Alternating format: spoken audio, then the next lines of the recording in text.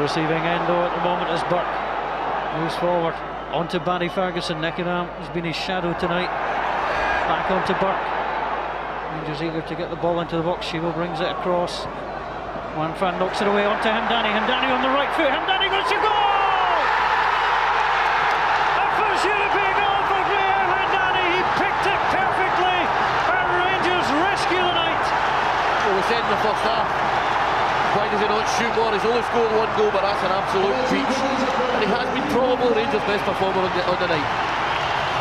Well, Walter Smith will be absolutely delighted. His side couldn't do it in the 90 minutes, but in stoppage time, Brahim Hemdani, on his 14th European appearance, hits the back of the net. Well, that's a really slack clearance, and he's actually picked his spot. That's magnificent. It looks better when you see it there.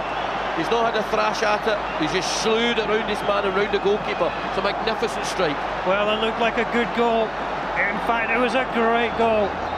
And Hemdani never gave up throughout the whole night and gets his reward.